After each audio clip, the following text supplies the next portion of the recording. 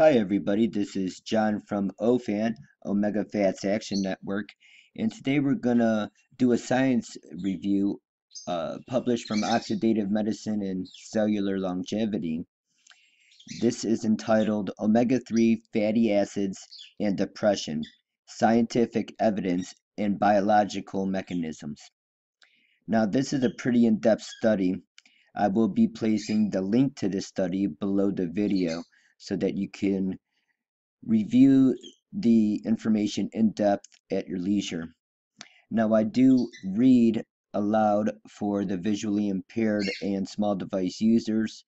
If that does bother you, go ahead and just mute that and review the information through the link. Okay, hope everyone's having a good day. We're going to get right into it. I'm going to go over the abstract first, and it's very interesting. Before we get into this, what I've been able to find out as a researcher is that our current medical and scientific advancements in terms of research and findings vastly outpace our medical education curricula. So in other words, we're learning things about the human physiological processes to such a degree that the actual material to educate our doctors and nurses and medical professionals isn't created and is not even close to keeping up. So, Omega Fats Action Network, OFAN, aims to bridge the education gap through videos like this, public outreaches, and really reaching out into the community to share the importance of fatty acid balance and omega-3 fatty acids from clean plant sources, not from ocean toxic sources, marine sources at all. No. So here we go. The changing of omega-6 and omega-3 polyunsaturated fatty acids, PUFAs, in the food supply of Western societies occurred over the last 150 years. It's thought to promote the pathogenesis of many inflammatory related diseases, including depressive disorders, such as mental illness and a myriad of other diagnoses as well in terms of mental health. Moving on, several epidemiological studies reported a significant inverse correlation between intake of oily fish and depression or bipolar disorders. Studies conducted specifically on the association between omega-3 intake and depression reported contrasting results, suggesting that the preventive role of omega-3 PUFA may depend also on other factors such as overall diet quality and the social environment accordingly. Tertiary prevention with omega-3 PUFA supplement in depressed patients has reached greater effectiveness during the last recent years, although definitive statements on their use in depression and therapy cannot be yet freely asserted.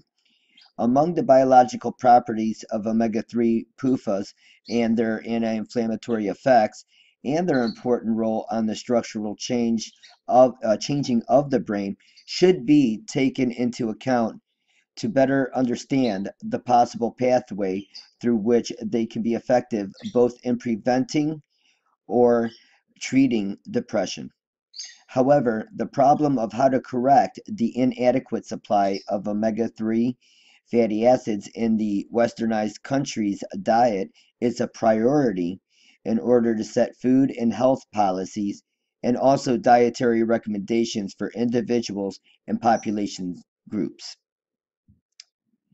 There's a lot of information to go on here. So as we go down here and take a little bit more of an in-depth look, we're going to go over the burden of the disease of depression. And this is interesting. A lot of people aren't familiar with this, but we're going to go over it real briefly, and then we'll let y'all go over the rest of the information in depth at your leisure with the link provided below this video.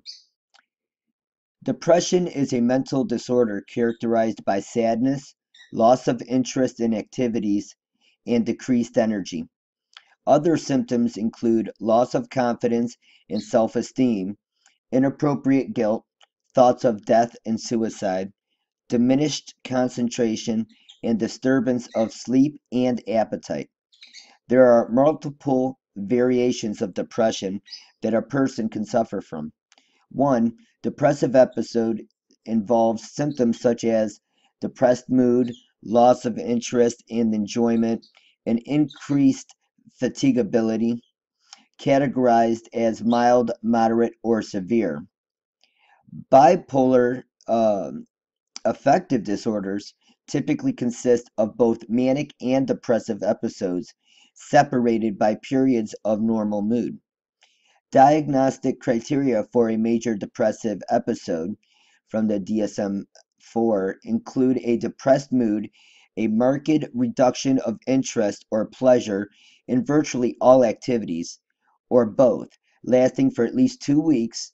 In addition to this, three or more of the following must be present: a gain or a loss of weight, increased or decreased sleep, increased or decreased level of psychomotor activity, fatigue, feelings of guilt or worthlessness, diminished ability to concentrate, and recurring thoughts of death or suicide.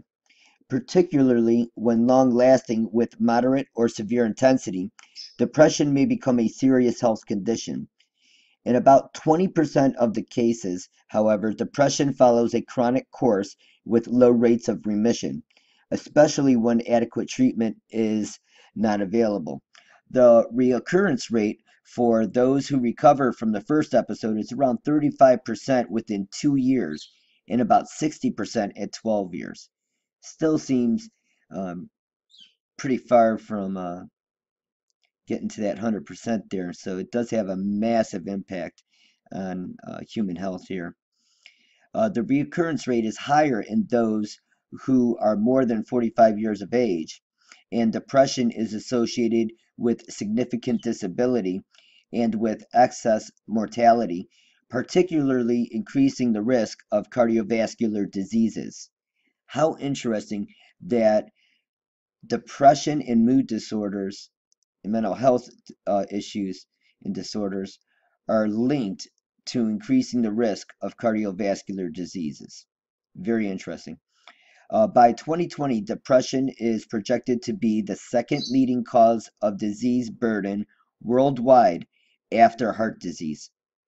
Depression is associated with dysregulation of circadian rhythms, high incidence of sleep disorders, and anxiety. Depression is estimated to affect 350 million people. The World Mental Health Survey, conducted in 17 countries, found that on average, about 1 in 20 people reported having an episode of depression in the previous year.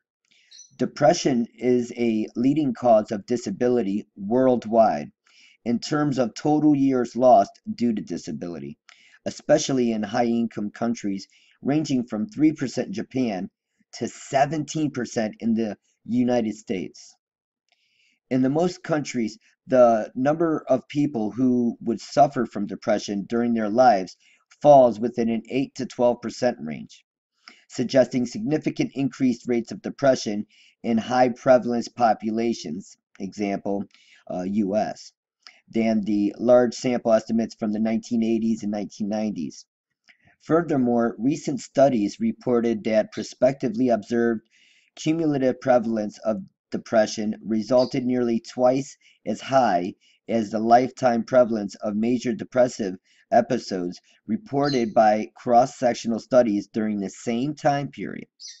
Nevertheless, the mental health budgets of the majority of countries constitutes less than 1% of their total health expenditures. But more than 40% of countries have no mental health policy, and over 30% have no mental health programs. Moreover, both direct economic costs of depression in terms of cost of treatment and direct costs through lost days of work and reduced productivity represent a major issue for public health operators. So I'm going to go ahead and put the link underneath the video, review the rest of the information. Omega-3 fatty acids definitely have a massive impact on mental health and regular medical afflictions as well. This is John from OFAN. Let's bridge the education gap together. Have a great day.